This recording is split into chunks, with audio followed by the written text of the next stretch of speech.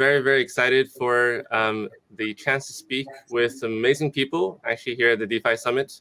And today we'll be talking about actually the opportunity and challenges ahead of us, actually in applying the tools and technology available in the crypto space from Bitcoin itself to NFTs to DeFi, actually to the climate crisis. And for many of us watching here today, we understand that we're living through a very challenging time for the planet. We're also living through a very revolutionary time in the adoption of crypto assets as an asset class, also as institutional awareness and willingness to participate. And today here on the panel, we have some amazing people. We have Jon representing Project Arc, working with WWF actually to create NFTs, actually conserve and protect the natural environment. We have Sabet, who is a very renowned NFT artist who's actually been collected around the world and also has a deep passion for using his art to make a difference. And we have Twomey, who is representing Sustainable Bitcoin Standard, a new method and methodology to drive sustainability and energy usage in Bitcoin production. So we'll kick off. I'm moderator and Max. Very excited actually to curate this panel and actually create an opportunity for us to discuss some of the most exciting topics of our space and the biggest challenges, I think, of the next 10 years. So maybe we can just quickly kick off with a short introduction from each of our panelists about themselves, how you came here, what drove you to do the things you did, and we can dive into the questions. Thank you. Jon, do you want to start us off? Wonderful. So my name is Jon O'Sullivan. I'm the head of business development for Project Arc. Project Arc is a carbon neutral marketplace designed to empower animal and environmental conservation around the world by leveraging the power of digital collectibles and NFTs. Our project was born out of a very powerful meeting that we had with the head of the WWF, who was telling a story of holding one of the last endangered rhinos in her hands while it died. And that's a story that could resonate with anyone around the world. And we believe that the power of art, art is a movement, and art is politics, and art can change the hearts and minds of the world to directly affect how we engage with our natural world. Now, at the same time, this can dramatically revolutionize fundraising for these groups, whereby, it's very hard, especially during COVID, to fundraise. A lot of these groups are fighting for the same round of grant funding. There's vanity projects from people that want to give large cash injections, and it's the market's drying up. So what we can do with NFTs is create a digital asset that lives for a lifetime on the blockchain, that pays royalties every time it's bought and sold. More importantly, it can turn marketing and storytelling from a cost center to a revenue generating center. And, not everyone can buy an NFT, but certainly everyone who sees these NFTs can feel impacted by them. And if we motivate, a few people to donate $20 a month to the group that we're supporting, well, then we did our job. So right now we're partnered with the World Wildlife Fund Panelists, which is their innovation wing, and a part of their project called Project Moonshots, which is working around the world to turn local communities into conservationists themselves. We're starting off with our Genesis drop this week, actually, in funding the WWF Romania and their mission to reintroduce the endangered European bison back into the wild, which has been extinct in the wild since 1920. And thanks to the efforts of the WWF since 2014, we're happy to report there's the largest population of bison in the Southern Carpathians of Romania in almost 200 years. Now, conservation is 100% of the time a human problem, not an animal problem. And so what they've done is they're working with local communities to create collective reward systems and accountability to turn them into conservationists themselves. And they've seen tremendous success with that. And so what we're doing is we're using the power of art to tell the story of these communities, to tell the story of these animals, and to hopefully direct some much needed funds back into their pockets. And the key crux of Project Arc is that we want to become a marketplace that creates a triple win scenario between artists that are passionate about telling a story, they want to give back and tell a story that's worth telling, and also make a living. And we want to collect those people with collectors that, want something that's inherently unique and valuable and rare, but also know where every dollar they spend goes via the, radical transparency of the blockchain. And then most importantly, these groups themselves, these impact projects, we want to tell the story of their work. We want to alleviate their financial concerns, and we want to ultimately just change the way the world interacts and views our natural space and our environment, and begins the process of shifting our consciousness to become protectors rather than takers from our natural resources. Thank you, Johnny, for that very, very eloquent description. It's obviously your passion in conservation is very strongly reflected in this cause. So appreciate you to be here on the panel with us. Sabet, can you share a little bit of your journey actually in the NFT space? You know, watching the evolution of the industry, you know, the growth actually of all of the people involved, and also your work as artists. Yeah, absolutely. I mean, as most of people know, that I started in branding and advertising, and so for the first 20 years of my career, that's where I started. It wasn't very fulfilling. There was aspects of it that were, but most of it wasn't. So I was always looking for a way out. And being a painter definitely gave me that freedom to be who I am and what I want to do and express myself.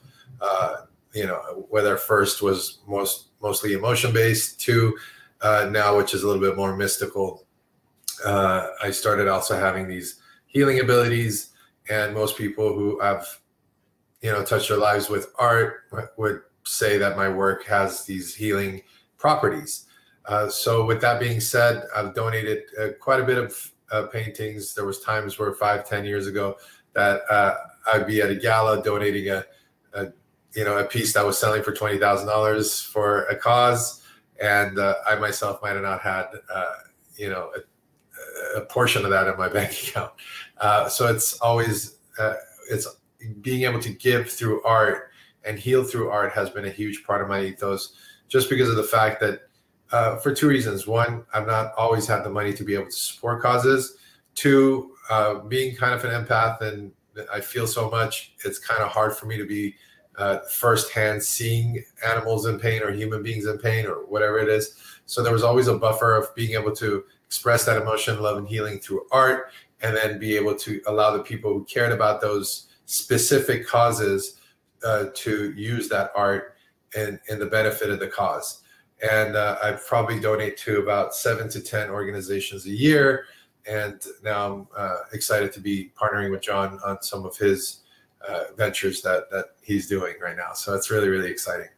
Other than that, the NFT space is wild. I wasn't doing anything in the NFT world or blockchain world 4 months ago. I jumped in February 15th, ended up selling over 600-700 NFTs within the past 3.5-4 months.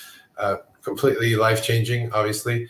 And now, not only the fact that NFTs has kind of replaced my income as a painter in the real physical world, but now I'm having platforms to be able to do great things. For example, working with celebrities like George Lopez and Conor McGregor and some other people that are coming out pretty soon, all the way to I just was granted the funds to be able to do the world's largest NFT show in the world annually. And the first one is going to be called, actually all of them are going to be called Stratosphere NFT Art International.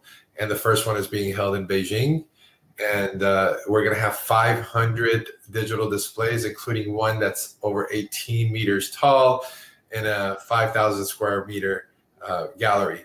So backed by some of the most powerful, biggest auction houses and galleries in the world, which will be named eventually. It is a DAO, so we do have a diverse group of artists that are going to be, basically I call them, the group of good people, kind people. And we're going to just showcase artists for free. We're going to allow people to come and see it for free. And just to elevate and also expand the market, like really, really showcase what NFTs are capable of, because we're going to have so many different artists we can show at the same time.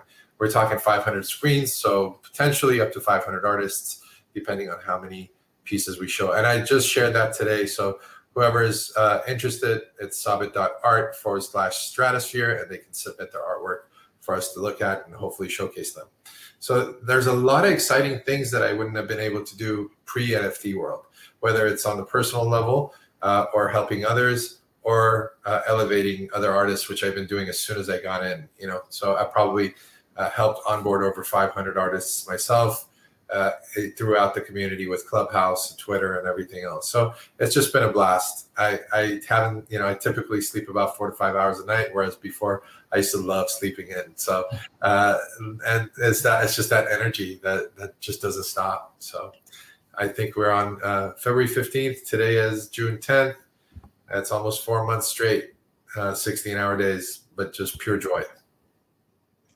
Wow, what an incredible sharing, and I think your you mentioned about healing and sort of being attuned to the effect that your art has on people and the people who watch it, who experience it, and now being able to actually showcase it across the world and actually have thousands, tens of thousands of people actually experience it through this Stratosphere collection is going to be absolutely phenomenal. So absolutely. Love to dive into a little bit more of those with you, but thank you for sharing, and really happy to have you here as well. Thank you for having me. Matt, would you like to share a bit about yourself? Thanks, Max. Yeah, great to chat with everyone today. So, look, my background has come from traditional finance. I spent 17 years at two of the larger investment banks, and then the last 12 months at a large digital asset in Asia. And one of the big things I could see was the institutional adoption of Bitcoin, and obviously the momentum behind that.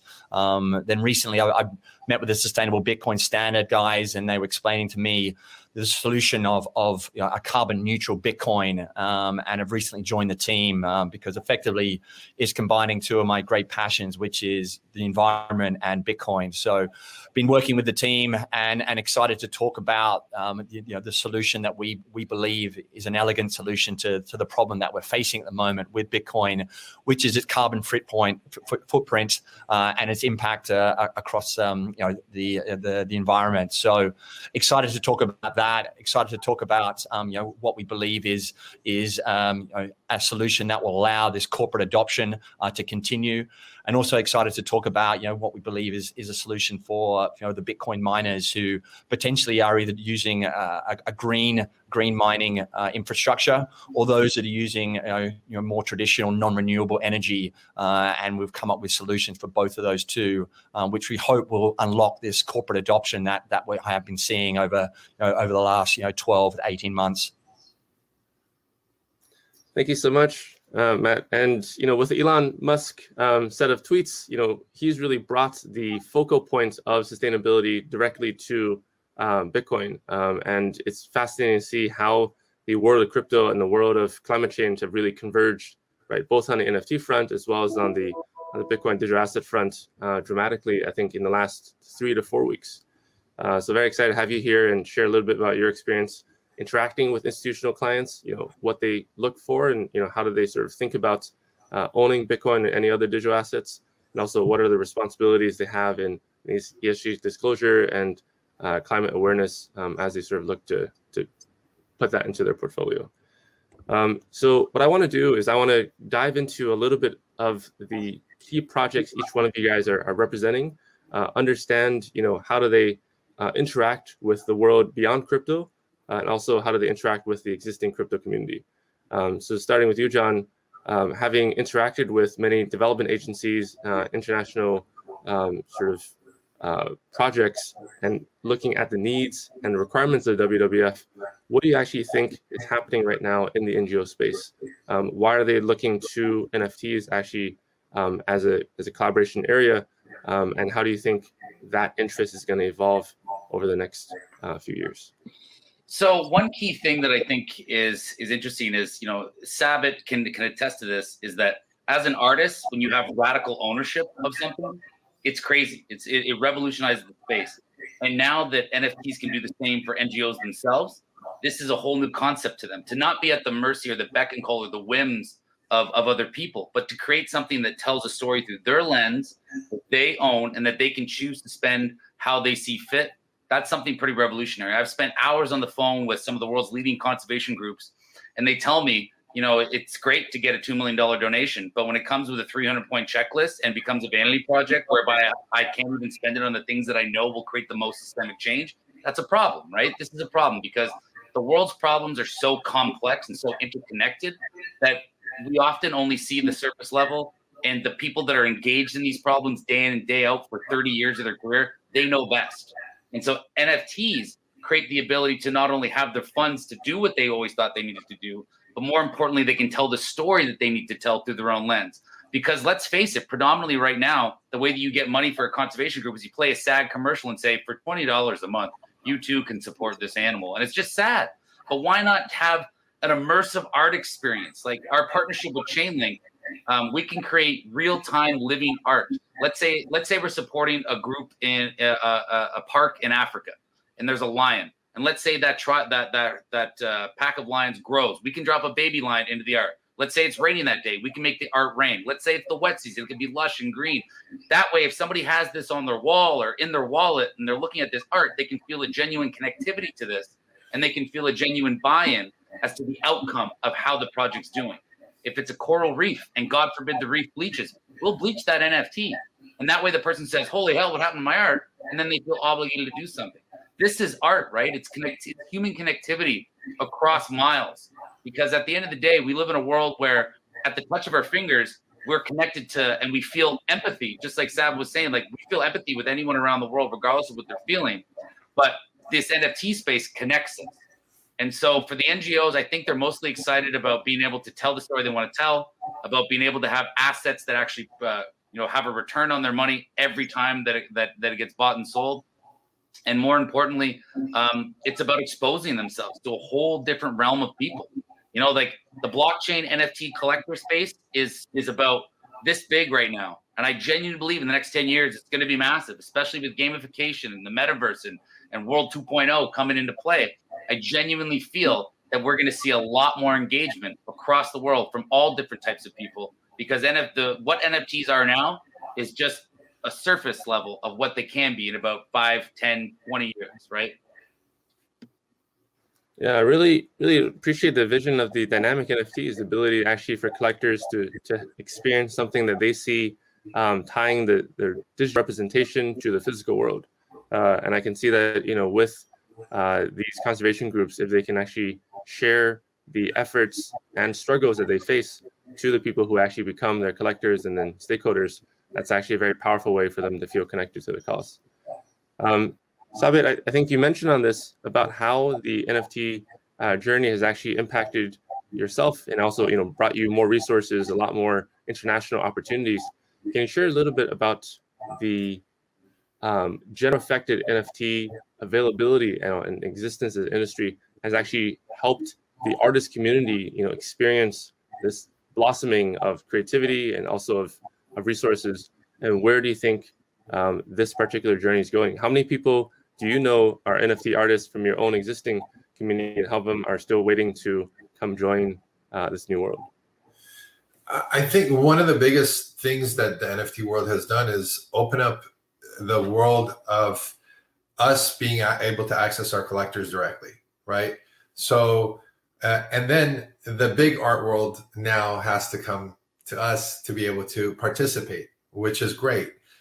So for the first time in my life, I'm currently, as we speak, 2 of my pieces are at the world's biggest auction house, Poly, which as a traditional artist with canvases and paper and everything else, the competition would be so difficult to get into, for example, at Christie's right now, right? For somebody like myself who's been painting for 20 years. But again, there's so many that have already played the route the way it was supposed to, the traditional route. And I didn't. I was selling artwork on Instagram. So an Instagram artist was never going to be taken seriously by Christie's, for example, right now. Which leads to say that everybody who's actually in the NFT world right now is, I think a lot of them aren't experiencing the success that they think they should be. And I'm trying to help some of those people kind of come up as far as whatever that they're not doing from a branding strategy perspective of it. But there's a lot of guys who are actually doing really, really great. There is a lot of my friends who are not. I have invited people onto the chain. And there's some of them that go, at the beginning looked at it, they thought I was crazy. I think one person said, you need to go find God and come back. I was like, what? Because I was so excited about it. The way I was talking, he thought I had lost my mind completely. For about 3 or 4 months, I was basically talking at the top of my lungs to everybody I called.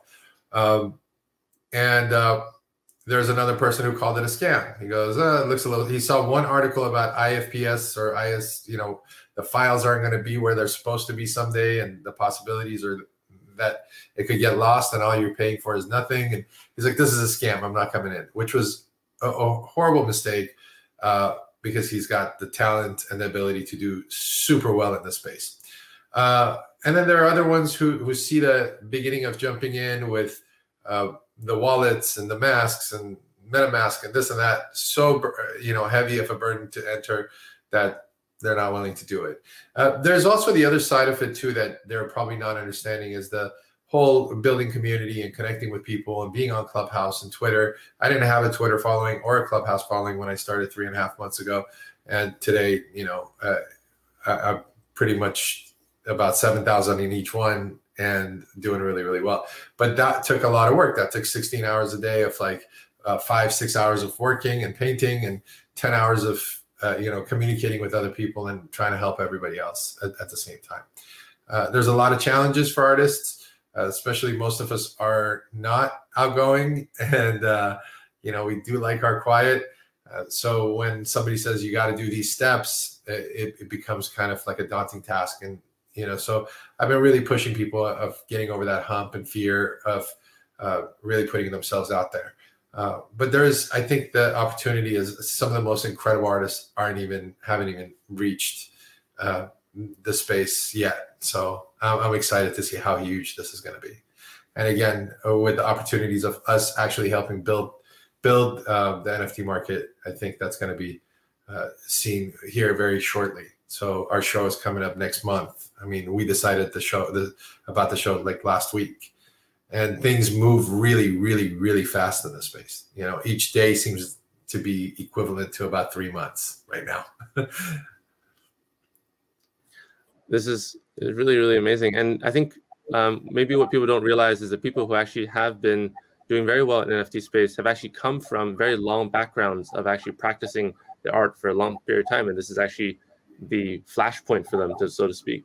And the attention you have to sort of curating an image online to be able to actually communicate that digitally, that has actually given you superpowers, right? In the ability now to sort of use Clubhouse and use Twitter to sort of broadcast to a large collection. Yeah, I love what you're saying about traditional people coming to you now that Power Dynamics actually their shoes on the other foot, so to speak. Yes. You have a lot more voice and a lot more curative potential. Absolutely. I mean, that's another thing that people probably didn't notice. I came out of kind of nowhere. I think I had somebody go, "Who are you? Are you Neo from the Matrix?" Because I just came in and like all of a sudden things worked out for me so easily and it was so effortless. And 100, 200, 300 NFTs, and I even got some lashback from some collectors going, "You're minting too much." I'm like, is there such a thing as minting too much? I mean, if the market is there and people love my work and they're buying it because they love it, then let me mint more. And because the work itself, I've been working on for 25 years. And, I had already been, because I've been selling online for about 4 to 5 years, since 2016, I was really used to the fact of like painting, shooting it or editing it, putting it online, creating bonding curves for my website, creating flash sales where people, these are the things I had to do to get people excited about my work and continue to purchase it, other than the fact that, I had the healing abilities and things like that. So when I came into the NFT world, it was a very natural transition. Instead of my own website, there was platforms. Instead of Instagram, it was Twitter. And lastly, when I sold my first one, the elating feeling was, wait, like I went for a half an ETH or something. And I was like, I don't have to print anything. I don't have to sign anything. I don't have to box anything, And I think that was when I felt like the reason why I call the show that's coming up Stratosphere is because the ceiling in this little room just disappeared. I felt like for about 3.5 months, I felt like there was no room. There was, the box ceased to exist. There wasn't a box to think outside of. There was a box. So, and there still isn't. It's just getting more expansive. Definitely. And I'm really excited to see your show. And I think all the audiences here, after hearing this panel, please go check out Sabet's upcoming gallery, both online exhibition and also offline. We're partnering with Spatial to do the VR version of the show. So whatever 500 screens that we're going to have in real life, we'll have in a Spatial virtual reality gallery. Same week. It's going to be an art week, basically. That's super cool. So with our remaining time, I want to give the floor back to Matt. I think that's, you've spent a very long time in traditional finance. You sort of understand all of the ins and outs of how, large sums of asset managers, think about the space and also now participating in the crypto revolution, like what do you think is that journey been for you actually, bridging these two worlds together? And then where do you think this conversation around Bitcoin and its carbon footprint is really evolving to? Do you think this is going to become the sort of ultimate test of Bitcoin's potential growth? And as Bitcoin being the sort of anchor asset of the entire crypto space, in some ways this is actually the crux of the next stage of the crypto adoption itself.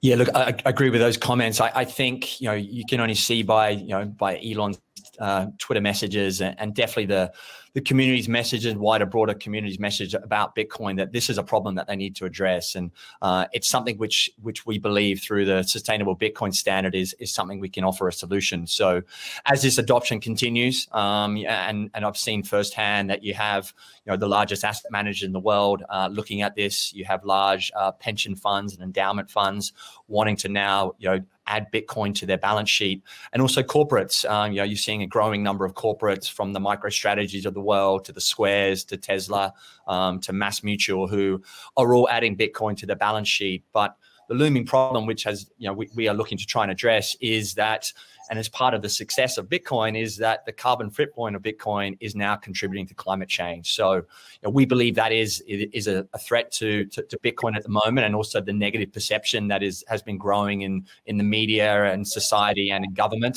and across the regulatory environment as well. And so what we aim to do with the sustainable Bitcoin standard is to try and create a respected international standard that will drive the traceable sustainability in Bitcoin production, and transfer in turn and address the critical concerns that this community has spoken about, and in turn hopefully strengthen the long-term viability of Bitcoin and the network. And to do that, I'd like to add for all the Bitcoin maximalists out there, is that in doing this, we don't want to disrupt the innate fungibility of Bitcoin. There's no concept they want to try and have it wrapped or tagged.